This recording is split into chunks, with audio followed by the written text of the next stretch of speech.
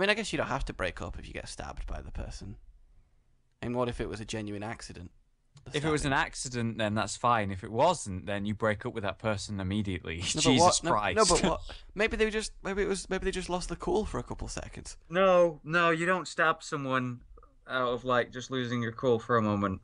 But if it's only a light stab, like a couple, like just we're off track now. Just a little bit of the blade. We're off track now. Or like in your leg, like a non-fatal stab. You'd really break up with someone if they stabbed you. Yes. Wow, man, does the sanctity of relationships mean nothing to you? Not if they stab me, no. What about if it was like 50 years in? I might die. Like if you're like a 60-year-old man and your wife suddenly just stab you, get away from me. But you couldn't really get away that fast because you'd be like really slow because you're old. No. Like, that's also the noise you'd make. My dad's nearly 60 and he rode 100 miles like a few weeks ago.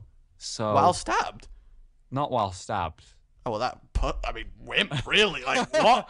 Oh, my God. I could do 200 miles while decapitated. No, you couldn't. Yes, I could.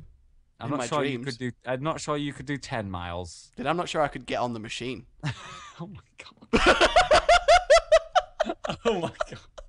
How do they even work? Last time I tried to get on the rowing machine, I hurt my foot and gave up. Oh, my God. All right, guys, this is your challenge map for today.